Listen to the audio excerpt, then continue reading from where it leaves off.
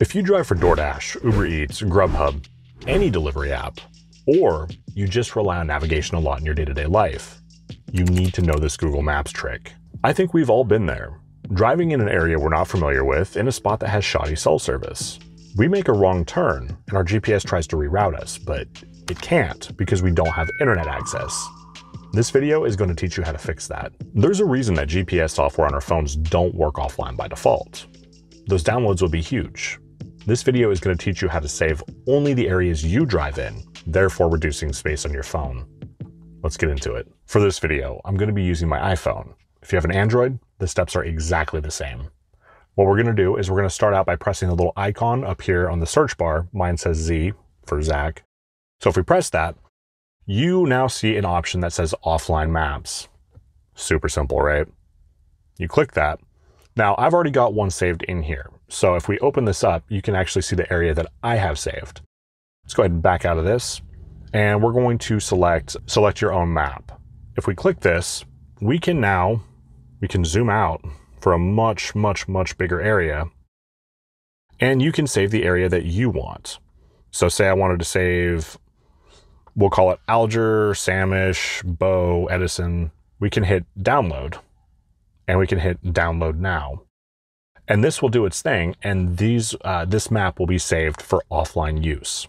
Now that we have our offline map saved, let's take a look at what navigation looks like.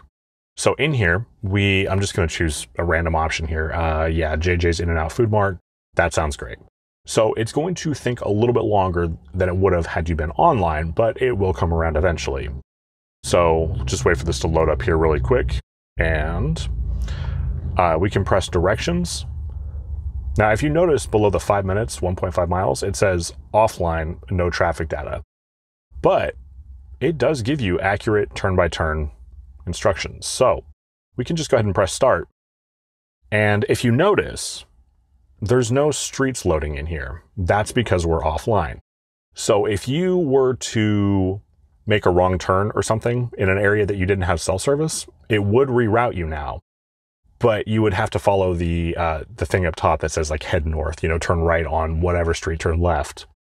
So very handy trick. Every driver needs to know this. And really, probably everybody should know this. It's a lifesaver if you ever get yourself into a jam. There's an area here called Sudden Valley. And while it's incredibly beautiful, the cell service is also garbage. As a driver, I'm out there pretty frequently.